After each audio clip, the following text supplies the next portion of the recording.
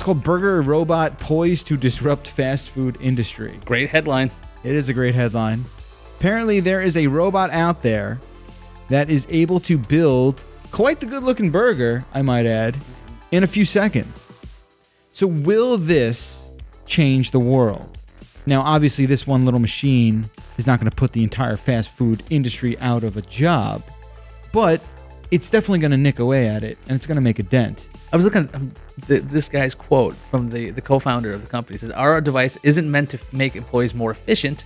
It's meant to completely obviate them. Right. So he's legitimately telling you they are trying to put people out of work. Yes. Just by saying that. Dude, would you... Okay, if I go to a nice 4-star restaurant, yes, I want the chef touching my food. If I go to a fast food place, if I go to a diner, I'd rather have the robot make my burger. Yeah, but then, so a McDonald's could basically be effectively a giant vending machine. It's kind of ridiculous it's not already. It should be a vending machine. So you walk into this place, you do this, you hear all this whirring and stuff in the back.